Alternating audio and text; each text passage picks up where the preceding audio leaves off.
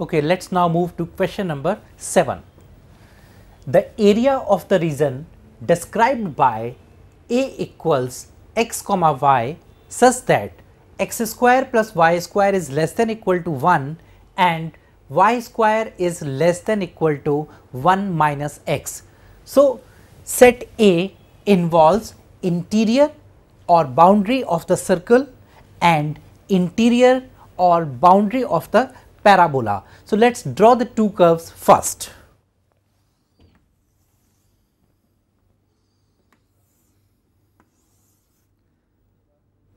Drawing the circle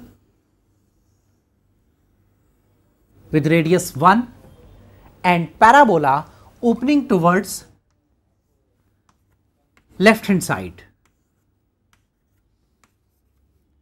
The vertex of the parabola, which is y square equals 1 minus x, is clearly 1 comma 0, or while we solve it with the circle x square plus y square equals 1, on substituting it we obtain x square plus 1 minus x equals 1, that is x equals 0 or 1. So, these are the points of intersection. Drawing the parabola now,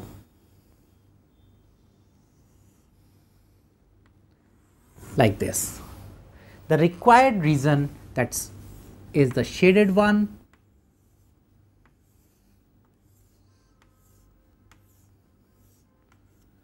fine.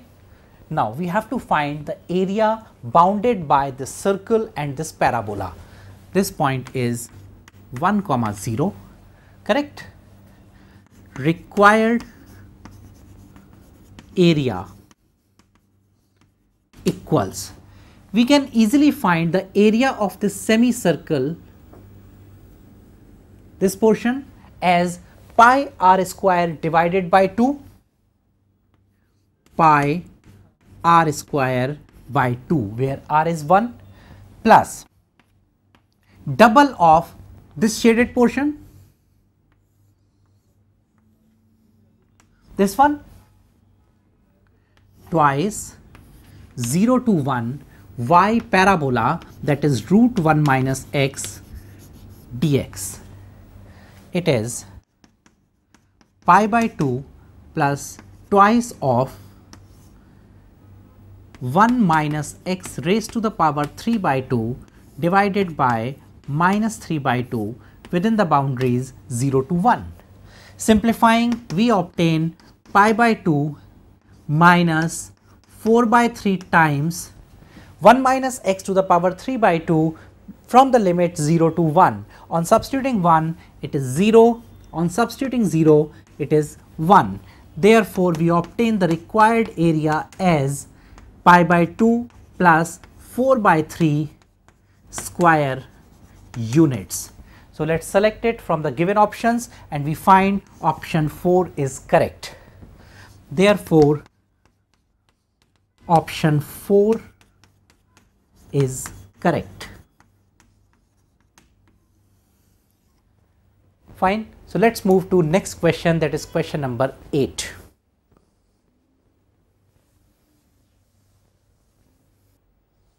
Okay, let us go for the next question. The image of the line x minus 1 upon 3 equals y minus 3 upon 1 equals z minus 4 upon minus 5 in the plane 2x minus y plus z plus 3 equals 0 is the line. 4 options are given. Now, when we require image of a line in a plane, we need to check out certain points. Say this is the plane and the line is inclined, it is intersecting with the plane. If it is intersecting, we will find the point of intersection and will find image of the point on the line with respect to the plane. Second possibility, this is the plane and the line is perpendicular to the plane. In that case, image will be the line itself, or this is the plane, line is parallel to the plane. In that case, the image will also be parallel to the plane. So, we need to check out certain issues so that we can save our time for finding the result. Line has ratios as 3, 1, minus 5. Direction ratios of the normal are 2, -1 and 1. Since direction ratios of the line given one are 3, 1, -5 and the direction ratios of the normal to the plane are 2, -1 and 1. Therefore, when we try to find the angle between the two, we observe cos theta, that comes 6 -1 -5 divided by root of 9 plus 1 plus 25 root of 4 plus 1 plus 1, that is 0 simply. In exam time we simply need to check out the result. 6 -1 -5, that comes out 0, means line is parallel to the given plane. This is the plane, this is the line, normal is perpendicular to the line, so the image will be parallel to the plane. We have one point on the line, say given one, if we look at the line 1, 3 and 4. Let's mark it as P. 1, 3, 4. Image of this point, say Q. We can easily find image of point P with respect to plane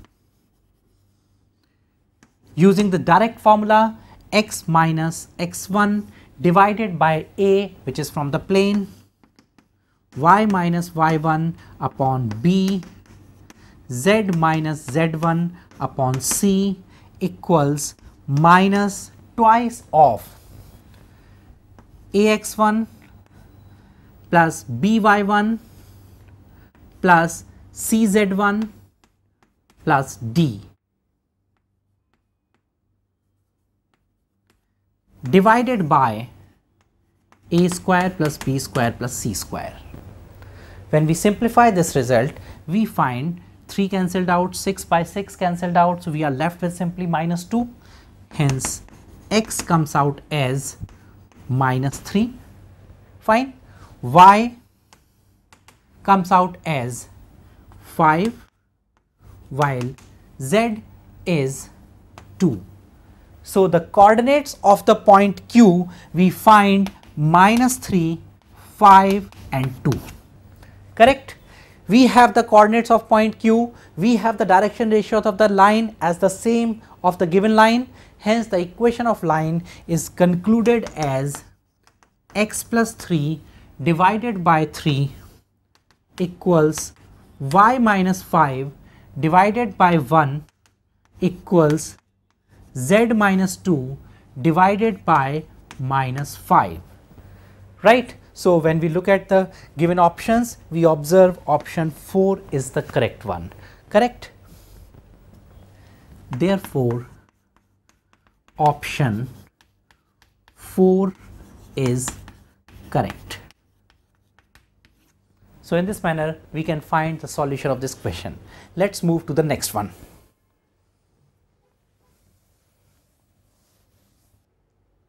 Okay, let's start with question number 9. The variance of first 50 even natural numbers is a question from stats. 4 options are given. So let's start for variance. Variance, that is sigma square, it is given by summation xi square, I is 1 to n, divided by n minus summation xi, I is 1 to n, divided by n whole square, correct? Now, when I go for even natural numbers, it is simply 2 square, 4 square up to 100 square divided by 50 minus 2 plus 4 plus and so on up to 100 divided by 50 whole square. On simplifying, we can take 2 square common. We are left with 1 square plus 2 square up to 50 square divided by 50 minus twice of 1 plus 2 plus up to 50 divided by 50 whole square. Some calculation job is left, we will get the answer for it. 1 square plus 2 square up to 50 square, that is sum of squares of 50 natural numbers. It is 50 into 51 into 101 divided by 6 multiplied with 50 minus 2 times 50 into 51 divided by 2 into 50 whole square. On simplifying, we cancel out some terms, we get 3434 minus, in this case 51 whole square, that is 2601. Subtracting the 2, we obtain the result as 833. So the question from stats involves little bit of calculation but not a big one. Go for the next one.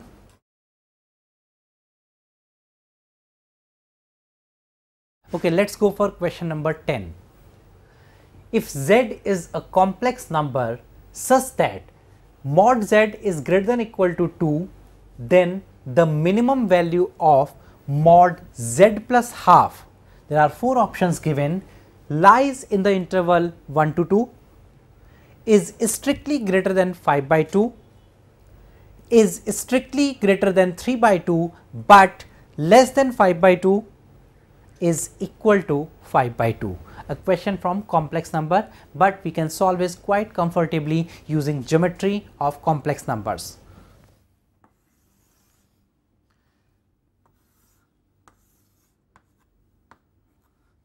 Real axis, imaginary axis, correct? Now, number Z is such that it is satisfying the inequality mod Z is greater than or equal to 2. When we look at the term mod Z equals 2, it means we are talking about a circle.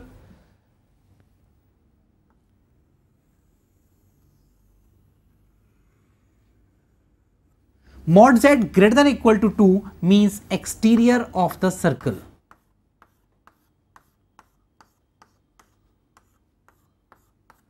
Fine. We have to find the minimum value of mod Z plus half, means distance of the point Z satisfying this inequality from the point minus half comma 0. This is minus half comma 0 point. This is origin, correct? Distance of this point, when we are talking about the minimum, obviously it will lie on the line joining this point with the center. We can clearly observe this distance will be the minimum distance. This radius is 2, this is half, so the remaining length is 3 by 2. So clearly from figure, minimum value of mod Z plus half is equal to 3 by 2, correct? Let's go for the next question.